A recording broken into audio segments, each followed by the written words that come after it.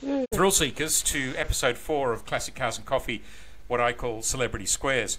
It's been a big month for car fanatics, and amongst us we have 4 guests as normal, and one guy's missing. I want to say a big hi to Ross Mace, who apparently is counting his knicker collection after his last concert, and apparently there's been a shower of knickers thrown in his direction, so he says. But yeah, what size are they? That's the main thing. Can we just hand us the size? I think knickers, some of them are spinning. Knickers indicates a certain demographic, Simon. I'm not sure that's true. Are they knickers or they're spinnikers? I don't know. Anyway, welcome. It's been a fascinating car month for me and motorbike month. I'll run through some of the things which I'm going to cover with you. I wanted to. Okay, so here's something that's coming up in the future. We're going to try and have what I call an industry expert come in and talk to us about the state of the market. These are people who trade in classic cars and have a greater insight than the likes of us mere amateurs. You're on the borderline, I know, Jeff, but I don't want to also press you where you might not want to be pressed. During the month, I went and saw a film at the Luna in Leederville, which was the world premiere, no less, of Red Dust Races, and it's the story of Lake Perkalilli out in Kalgoorlie, 35 kilometres southeast, I think it is, of Kalgoorlie, a massive flat lake, which is a dry bed most of the year. In fact, most of the century, it's a dry bed. And back in, I think, the turn of the century, 1912, that sort of time, people were racing Model T Fords and Plymouths and Pontiacs and Buicks and all the early stuff that we had in the state on this flatbed race, this lake. Anyway, it went up until probably just after the Second World War, and then it all packed up. Anyway, so a group of guys, I think in the last 5 years, have got the whole thing back together. It's bigger than Ben-Hur. It's been acknowledged by Octane magazine, was in the finalists for world's most significant car event. That means puts it in the same sort of light as Goodwood and Monterey, Lake Geneva, all these amazing car events, and it's right up there in it. Anyway, I booked my accommodation in Kalgoorlie this year because it's only a 35 kilometre drive from Cal, or in my case a motorbike ride from Cal, out there to the track. It runs for 5 days, and I think it's the first week in September. But here's the tip: go to Google Red Dust Races, and all the details will be there, or Google Lake Perkalilli. I did my first oil change and coolant change with my son this month on his old Volvo, and it was a spiritual experience. He only managed to over tighten one of the nuts, and but fortunately to no great detriment. And we managed to effect an oil filter change, an oil change, and a coolant change. And his Volvo goes all the more better for it now. Classic Cars and Coffee was fantastic last month. I always have some favourite cars, and they're kind of the underdogs. I'm kind of like your underdog man. And there was a BMW E28 there that I just lusted after. There was some early Mercedes that were sort of stock but not stock. There was a, I think what they call the Plymouth Prowler, you know, that V6 roadster thing. There's a yellow one. I just, oh my God. Automatic. I want V6. one. I want one. It's such an insane car that fits in right with my philosophy of insane cars.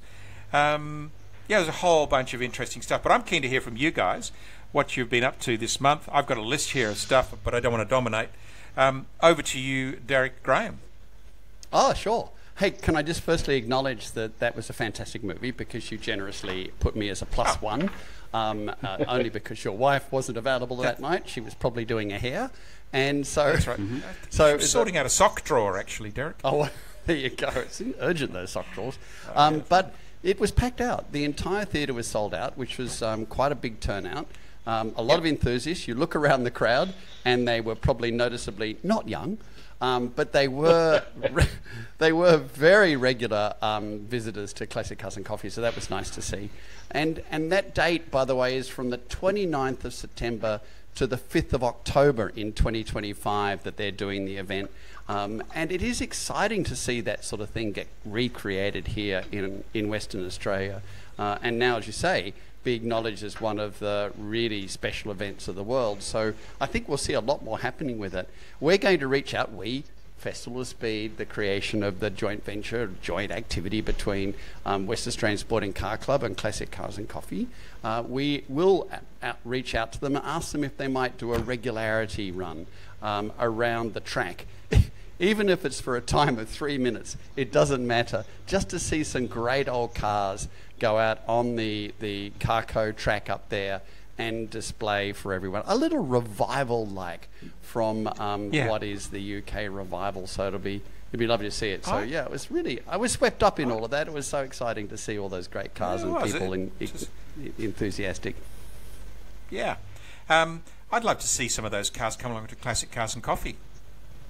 Yeah, it's a funny thing. People will often think I'd love to see some old vintage cars. We have tried so hard. We have approached the Veteran Car Club. We've asked them to come along. We've begged them to come along. And they're very, very big numbers that member that club. I mean, it's like thousands of members. Yeah. But every single time they turn up, they seem to turn up with like 12 members or 15 members at the events that I've seen. They're not that big.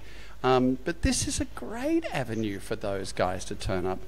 What I think is really important is that if you see a 1930s car, a 1940s car that the guys have brought along, their pride and joy they've created, they've restored it, the next generation has to see it and bond to it, or it will just disappear and no one will be interested. There's no new owners of these cars, which they is have the great, to get out.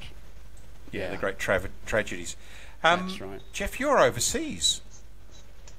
I am. I went to the opening round of the MotoGP season in Qatar, ostensibly because I wanted to see the first Marc Marquez race on a Ducati. He did not disappoint, but I think I was most taken by Pedro Acosta, who is a 19-year-old rookie. In his first race, he almost ended up on the podium, so he is a generational talent. And then in terms of car things, I've spent the last 2 weeks belting BMWs around Europe. Yeah, I've seen the photos. BMWs are not my general choice of conveyance. However, I had a 128 Ti in Spain, which is a front-wheel drive sort of Golf GTI competitor, and that hit the limiter quite easily at 254. And then for the last couple of days in Hamburg, I had an M2, a brand new M2, and that also hit the limiter quite handily. 254 again. So to all my mates who've hit 260 on the Autobahn, there must have been a serious downhill, because I tried and just 254 was it. Yeah. What's the noise level like at that level? Well, the funniest thing, so I picked the M2 up and I'm belting down the Autobahn and I'm like, oh geez, it's wandering a bit, and I was doing 230, so it's like, okay, yeah, fair enough. It's there's a little bit of movement going on, but yeah, I've had such a ball in Europe. Yeah, because the Spanish don't care and the Germans let you do it, so perfect. Happy days. Now, Rex, down to you. How's it? I also wanted to quiz you on what the markets are doing, how things are going in terms of sales. I know we released the Himalayan Royal Enfield last month at Classic Cars and Coffee, which is fantastic, and it looks like an awesome bike. I hear you're selling a few. Yeah, heaps. We got that bike less than 24 hours before it appeared at Cars and Coffee. So wow. Yeah, it was awesome to be able to show it off. Yeah, we've sold heaps, and I think for the first time we've got a container landing into Freo rather than into Melbourne. So that should happen on April the 3rd, and deliveries start April the 8th. And I'm tipping it'll be Bike of the Year. So let's see in 12 months' time. It's a massive leap ahead of the current model. Now, not only do you do the Himalayan tours, you also sell bikes on the floor. Yep. Which is new and used bikes. Yep. Tell me, what's that market like? It's down a lot. So I did some quick research in the last couple of days, and since 2021, which was an anomaly, but we all remember what was happening in 2021. Yeah. everybody, we were all scared in the industry because we thought no one's going to be out here buying, but everybody had nothing else to do. They couldn't go overseas, so they were buying toys. So if you look at, I've got some numbers here on off-road bikes. It's down from 53,000 in 2021 to 40,000, so it's down 20%. Yep. And ATVs is down from 28,000 to 14,000. So Wow. 50% drop in ATVs. So Rex, Road what was bikes it are like down. in 2019? What was it like in 2019, 2018? In other words, pre-COVID, what's kind of the normal number?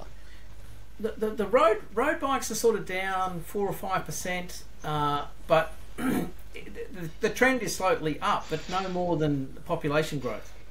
So Okay. when we were talking about this the other day, and Triumph have released a new model called it's a 400 Scrambler or something like that, and the market never really grows more than population. So that means they're stealing sales from another model. We were trying to work out what model it's stealing sales from. It was hard to work out. A Duke 390. Yeah, that's what we came to. Duke 390.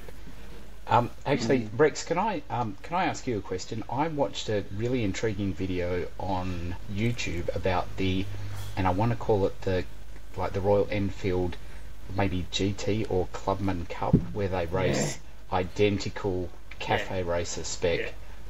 Oh my God, can you guys get them? Because I would be down there and just throwing money at you if we're doing I could it. get one of those. Really? This is like So I can come and buy one. has Simon set you up? No, we've sponsored the GT Cup in the historic racing class at Collie. So it's called. They've started a class for us, Heritage Unlimited, and I raced last month, and we're racing again in 2 weeks. And with those same spec bikes? Yeah, Oh, and they won't look exactly what a- the same, but yeah, it'll be They production are class. gorgeous. Yeah. They are, wow. So and there's options where you can actually you can buy the bike and set it up, or you can just lease the bike for the 12 months. What just- sort of money's involved in that? That's attractive. Leasing is for 12 months. It includes everything. So the transport of the bike to the track, fuel, consumables, everything, apart from your entry fees, is $5,000 a year. Okay. And if anybody's ever raced before, you'll know that's cheap. That's That's cheap. How many huh? races is that? Yeah. Yeah. Off the top of my head, I think it's 7 or 8 it's 5 at Collie and 2 at Wanneroo. That's very cheap. To be fair, you two will have to watch out for your hips because you're pretty old. You need to consider that. So Can you be kinder? no, Oh dear. That is actually really appealing. Yeah. that's magnificent. I've raced Formula Ford and Appendix J race cars, and you can spend a lot of money going still, slowly. like going nowhere. Actually, most motor racing is all about a long wait Yeah. and a short drive. Yeah. It is all about waiting. Yep. I remember when I finished. I know. Yeah. I finished racing cars with the Porsche Club some time ago, and really it's just gentleman racing, and they're very generous about how you can get your best time. Normally it's like the best out of X number of runs, which means you can pull a rabbit out of the hat and be a legend, not do so well in the last 3, which is really great. And so I finished that and thought, right, I don't want to go doing this again and try and win this prize again. And I called a friend up and said, tell me about cup car racing. What's that like? And this was in 2010. And I said, I'm kind of on the edge. Do you think I'd be able to do it? And he says, oh, yes. He says, it's got a voice very Germanic. He goes, yes. He says, you could do that. And I said, how much does it cost? He says, well, do you want to be at the pointy end? And I went, this is racing. I mean, why wouldn't you want to be at the pointy end? And he said, $10,000 a race. And I went, right. And he goes, assuming nothing goes wrong. Oh. Gearbox rebuild. Yep. Yeah, or drive, or the drive shafts you to pop often on them and all sorts of things, or you could bop into something. But you've got to send the cars all around Australia and all that sort of thing. So there's your $10,000 a race. And I found that particularly uninspiring and went and did something else. That's when I went and bought the car in Europe. I'm surprised you were put off so easily, Derek. I've been a motorbike enthusiast since my neighbour gave me a motorcycle. And that was left to me in a will, and then I restored it, and blah, blah, blah, blah. And now let's say I'm hooked, Rex. Mm-hmm. There is no hope for me. I love bikes. I think about bikes. I read about bikes. Yeah. I talk to bike people, and I'm probably a bike nut. Anyway, I don't have my unlimited class license, so I rely on people like Derek over here to chaperone me when I go out riding on my big bikes, because I like big bikes. And anyway, so I've been having lessons, and I went for my R-Class license only last week. And I was I just wasn't feeling good. I was a bit fluey, and as it worked out, I ended up having flu symptoms the days that followed, but this was a lead up to it. Anyway, I failed. I didn't get my R-Class license on my first. What did you do? Or I did two. Do or not do? Two sins. And they serve me well in that I think failing is a good idea. Not a good idea, but a good outcome for anybody. What I did was I was just feeling seriously like fluey and lousy. Shouldn't have done it really, but I pulled a bravado, give it a go. And by the way, but I'm about to tell you what this is leading to is a different story, and it's the crowding in our state of all the public services. And this is where I'm going with the DOT. Anyway, so I failed. What I did was I left my indicator on twice. There's no disguising that. You do it or you don't do it. Left my indicator on twice. And the other thing I did, there are positions one can ride on in the road, and I rode in the wrong position. I was riding in a P2 position in a dual lane road where some cars were parked on the left, and I should have been in a P3 or P4. I know this, and I made the mistake. And I put it down to feeling lousy, and I'm much sharper now. Anyway, I booked in again for the 10th. You'll have a further update in the future. But I'm now riding to York Motorcycle Festival next weekend. But I'm going on my 350 two-stroke, which is Lamb's. Yeah, I know it'll be a bit of a ride, but those people behind me, I don't care whether they breathe or not ever again.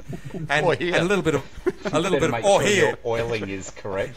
Oh, it is correct, and but there'll be a little bit of oil come out the back of it, and those people will. I'm sharing it. That's all I'm doing, So anyway, so I'm going on a 352 stroke, an RD 350 LC, to tell you the truth, which should be a lot of fun, and it'll get a lot of attention in York over the weekend, so it'll be fun. But the thing where I started was, I had never, because I don't have a lot of interaction with public services, I went to the Department of Transport to apply for certain things, and also I imported another motorcycle from the east, and I needed to get it licensed. So I went there. I arrived there. There was a sign out the front and people queuing, and the sign said we have an expectation of a 2.5 hour plus wait. So I went to the guy on the counter and I said, hang on, it's now 3 o'clock, you close at 4. He said, you got no chance. Just you go away and come back early tomorrow morning. So it opens at 8. I think it's 8:15. I got there at 8:30, so I was 15 minutes late. And they had the amateur. It turned out that I wasn't half an hour late. I was like 2.5 hours late, because in the first 15 minutes it filled up and the sign went up a 2.5 hour wait after 15 minutes. This just tells me something about the population increase, the stretch on our public services, and the insanity. All of the Department of Transport offices are like this. They're completely crammed. There's people everywhere hanging from the rafters. So which centre did you go to, Simon? West Perth. Yeah. Oh, okay, so West Perth is normally one of the better ones. Really? And it used to be that... the one near Cytec. Yeah. Yeah, so... like Cannington is just, it's like, Cannington, I say, is like the cantina in Mos Eisley in Star Wars. Yeah. Like, you wander in and there's a band playing. Like it's like that. There are things that you shouldn't see in my Cannington notes, DOT. Jeff, Yeah. In my notes, I've written here that people die in there and don't get discovered for days. Yeah. So look, I would say that you made the right decision by going to City West. However, like, don't go on a Monday, don't go on a Friday, don't go after a long weekend, don't go before a long weekend. Like, there are so many rules that you need to take into account, Simon. The hot tip is to go Wednesday or Thursday. Okay. So, like Tuesday, Wednesday, Thursday, and go in the afternoon. And sometimes you've got to go more than once. Like that's the way it is. But it was for me an illustration of just how under stress our public services are with the population explosion. They're huge. It is, and it's intriguing. Huge. I was listening to the ABC, who of course is sort of a generous, well-rounded, slightly left, commentator of what's happening, and they proudly announced that Western Australia has had its largest single inflow of immigration ever in history, and how wonderful that was, and then of course we have to realise that the price of the housing is going roaring up, yet our actual population growth is in negative growth. So the only reason the price of housing can possibly go roaring up is because there's a lot of extra people coming in, and these people are not migrants that have no money. They can afford it. I've taken my parents to the emergency department twice last week to get them in, and they had a 5-hour ramp up and then were turned away. And this is in an ambulance. And then 2 days later I tried it again, a 5-hour ramp up, and they were turned away. So, when I went and got an appointment to go to a doctor who was a specialist, 4.5 months waiting list. So this is the realm of a booming state, but it's booming because we're importing an enormous number of people. Yeah, things are under stress, there's no doubt. They really are. Every facet. Hopefully they're all bringing nice cars with them. That's all I can say. Well, that was the personal import rules are. All motorbikes, Rex. In fact, they should be briefed in the paperwork. The briefing in the paperwork should say you can import 1 car per person. Make sure it's the best car you can possibly buy. Put all of your money in this car and bring it in. When I was commentating for the Festival of Speed up at Wanneroo Park, I met that couple who imported they came from South Africa, and they brought with them the 9126, 1969 long nose, 911, and I just fell in love with it. It was beautiful. It's a slate grey colour, immaculate. Yeah. And I go, well, that's a car to bring. That's a good idea. Right-hand drive and all the rest of it. Now, Rex, I found out something. Interesting Rex Havoc notes.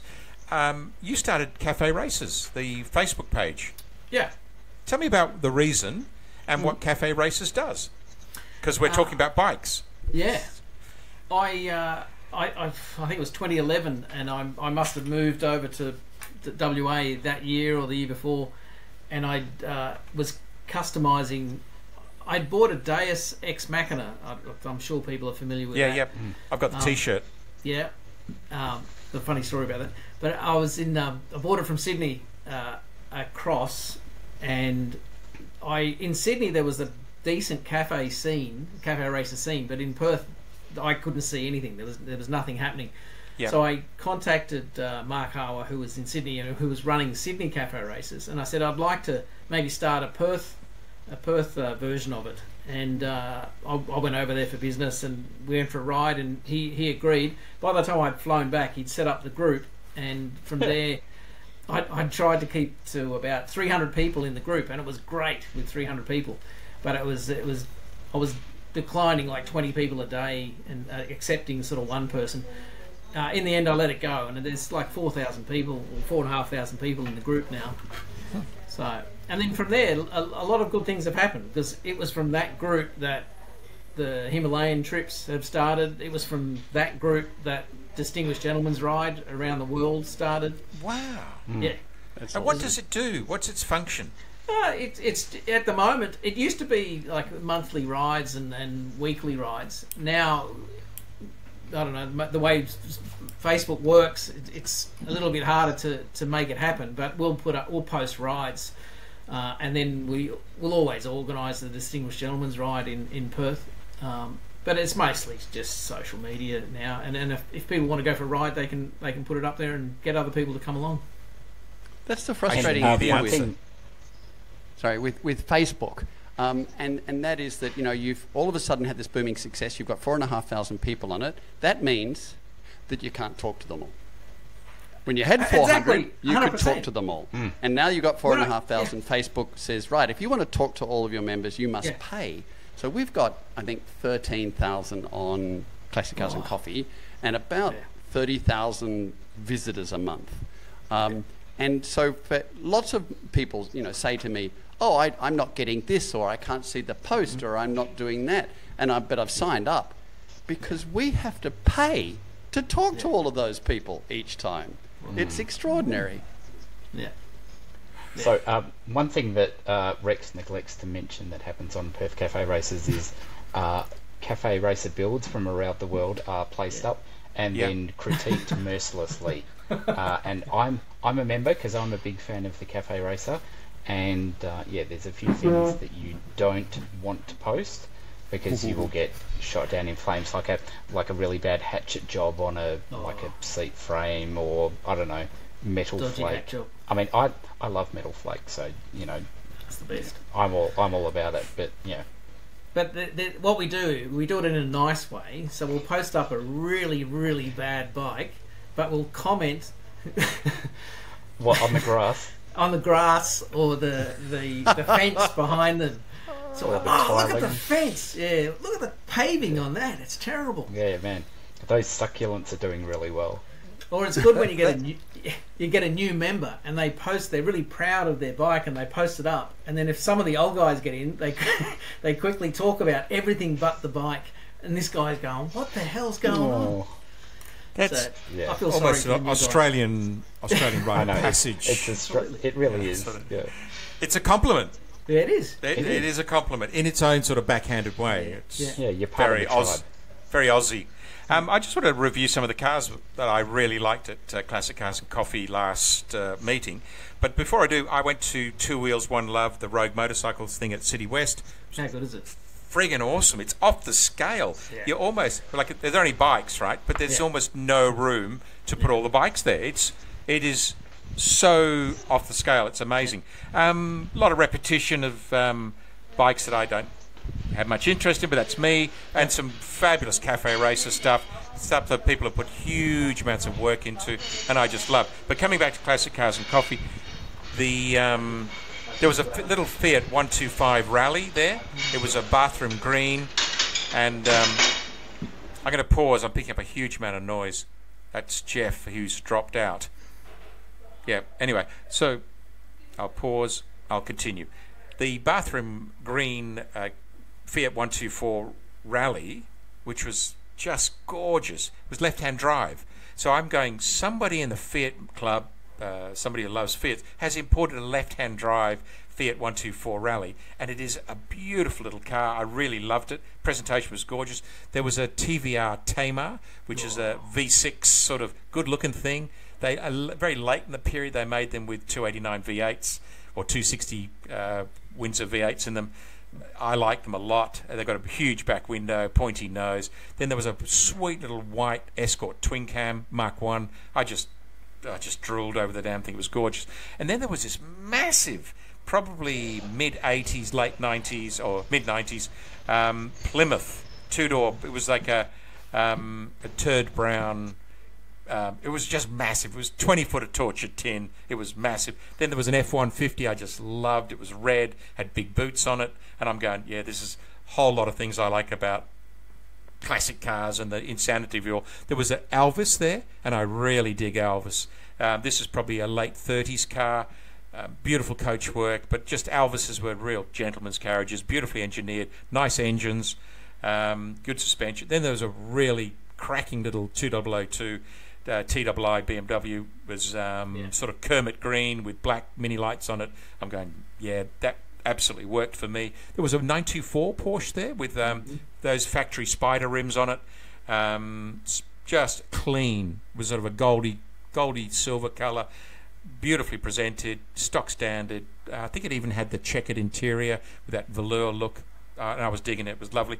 There was a 190E Mercedes-Benz there in sort of a dark emerald green with some, I forgot the name of the mags, Aero 16s on it. Just looked fabulous.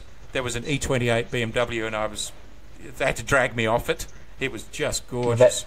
That's the second time you've mentioned that, Simon, so Yeah. I'm thinking you should get one. I think I should get one too. But to finish off, there was a Mark II Ducati single-cylinder 450 there in orange, and I'm going, oh my God, that was just breathtaking. And they were my highlights. None of the I could hear the supercars wailing in the background, but I didn't bother to go and have a look. And but you know, Supercars. I like the McLaren thing. Anyone can buy one of them, Simon. Can they? That's funny. That's still the view, because you can, my view of this is that if you can buy a supercar and enjoy a supercar, wonderful. That's your experience with the car. If you want to buy some ancient car that's an oddity and remove the rust out of it and turn it into something beautiful, wonderful. That's your experience with the car. Neither of these are better or worse than the other. No, they are it's the broad experiences church. with the car. Absolutely, it's broad church. Broad church. And so when I talk to the guys, and we have a luncheon 2 or 3 times a year for the car collectors, and those car collectors, they can have as little as 10 cars and as many as 100 cars. And they just quietly turn up to this luncheon. They pay themselves, they pay their way, etc. And they talk non-stop about cars with enthusiasm like 12-year-olds. And the fact of the matter is they're obviously not poor. So it's not about money. It's about enthusiasm. And when you see these guys turn up with their passion, and one of them might collect a whole lot of Rolls Royces, another one's big into Cadillacs, another one has a lot of Americana, some just don't know what they're collecting, they've got so many different cars, right?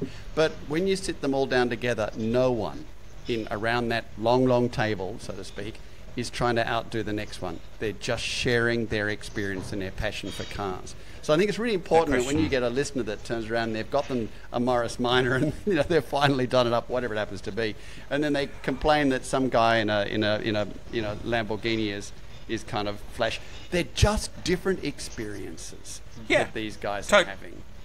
Totally. They really are. Hey, on that subject, can I talk a little bit about a collection that's yeah. Oh, yes. So we constantly hear about collections of cars, and sometimes we're told not to speak about them, so we don't. But this particular one we're going to put on Facebook in the next couple of weeks. About half of the collection is going to be put up for sale, simply because he says, I don't need these cars anymore. I love these other ones that I'm keeping. So some of those cars that are coming up for sale are going to be a 356 Outlaw, which is just an extraordinarily special car. Another one is a 356 convertible in broadly, in beautiful condition. The Outlaw, by the way, is in concourse condition. It's won concourse multiple times. He has a Lotus Esprit Turbo 1986 red with cream interior. Beautiful example with 30,000 kilometres on the clock.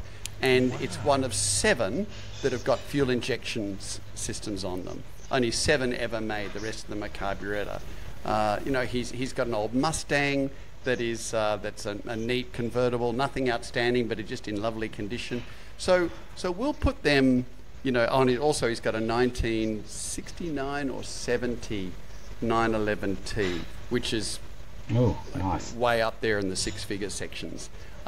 So I've specially said to him, do you want us to mention it? And he said, yes. He said, I'm traveling and I'll be back. So we'll actually put a little link up to the video of walking around. But it's lovely to see, because these cars are truly outstanding. I mean, vaguely you might think maybe the Lotus Esprit Turbo would be in a bull's reach of affordability. It'll be sub 100 sort of thing. But those others will be, they'll be well over that, and sometimes multiples that. Fuel injecting that 912 twin cam Lotus engine absolutely transforms it. When you've got a hot climate like in Australia, where you've got twin Delortos, I think they came, those are very unhappy cars. The heat build up in the engine bay, fuel vaporization, they go off, bad fuel, all sorts of things. Fuel injection fixes all of that, and they turn into really, really good cars. So, sorry, Simon, why did you sell your Lotus? Was it lots of trouble, usually serious? Or? No, it wasn't at all. In fact, it was that car was more Toyota than it was Lotus. Okay, it was in the exactly. It seems like the perfect Lotus. Okay, so let me share with you what happened. I fell in love with motorbikes. The Lotus is about as close as you're going to get to that really responsive driving experience, which I chase. I love the immediacy that A bikes Honda offer. S600 or a Honda S800. That is the closest you can get. They're a motorbike, essentially, Jeff. My point is that once I started riding bikes, and I started riding bikes a lot in the countryside, and I kind of went, you know what? This, unless I take to a track, this didn't work for me, and I just didn't. I wasn't working on it. I wasn't interested in it. I kind of fell out of love with it. But I will get back into cars again, and it's probably going to be a 993 because I can live with it, and I think they're so pretty. All the aesthetics work for me, and they're a sound investment. I like the driving experience. I've had one, but that's probably what I'll get next: a 993 as late as possible. Hopefully a manual, whether it's a cabriolet or a fixed head, I don't care. Or a Targa. And that'll be. Yeah, actually, Or a bit Targa. A bit off the Targa. 993 Targa. I don't dig the Targas at all. Anyway, so that's probably what I'll get next. You know, Nice. Duttons. So, Sorry, mate. Duttons have yeah.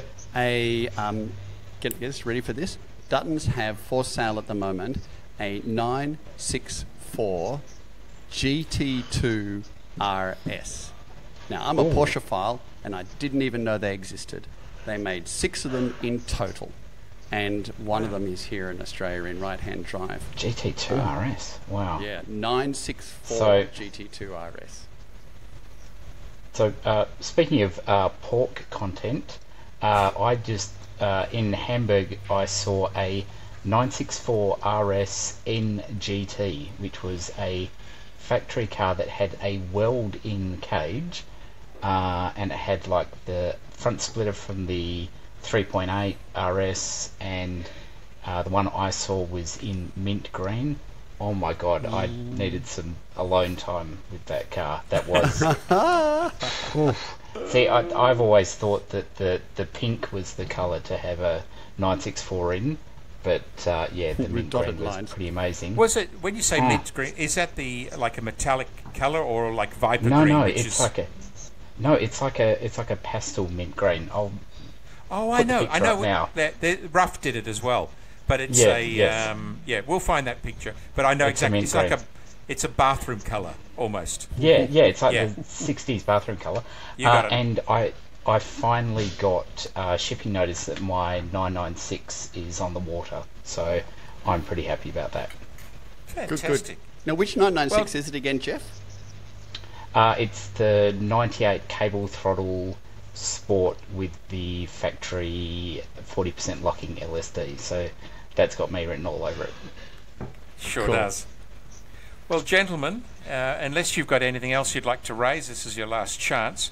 I'm looking Just forward raise to a couple of Classic Cars. things. Please.